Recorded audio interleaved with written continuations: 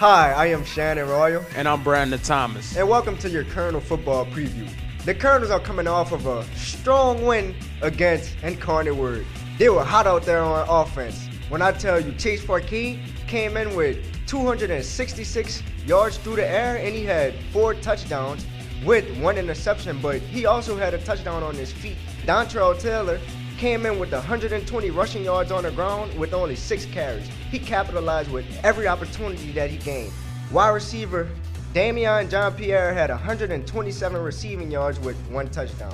What did you notice from the offense, Brandon? Man, I noticed that the offensive playbook opened up a lot this week. They started off with a textbook inside zone play to Dontrell Taylor for 66 yards, and then they opened it up all the way. They got blocking tight end Jordan Talley involved with 2 touchdowns, the first 2 of his collegiate career. What did you notice from the defense? On the defense, man, those guys came out strong. They had multiple tackles for loss in the backfield, and they also had a couple of sacks back there too. They put a lot of pressure on Incarnate's Word quarterback. But one thing I noticed from the secondary was that they might need to improve on just staying on their toes to calm down some of the passing yards for the next game. But what did you see from Houston Baptist? Houston Baptist, their secondary is headlined by 2 freshmen, Alfred King and another guy who's getting real good snaps. They both had 14 tackles on the day last week. They're coming in 1-7, and they're going to be slow, but the Colonels just have to keep their heads up and just continue to push those guys to the win.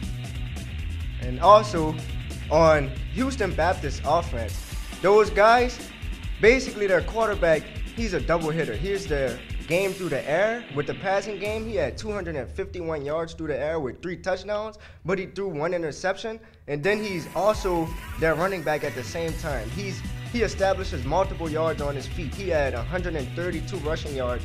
The Colonels will travel to Houston Saturday to take on the 1-7 Huskies. The Huskies, used to being on the receiving end of blowouts, are looking to not become another number, and the Colonels are looking to improve from 5-3 to 6-3. I'm Brandon Thomas. And I am Shannon Royal. Go Colonels!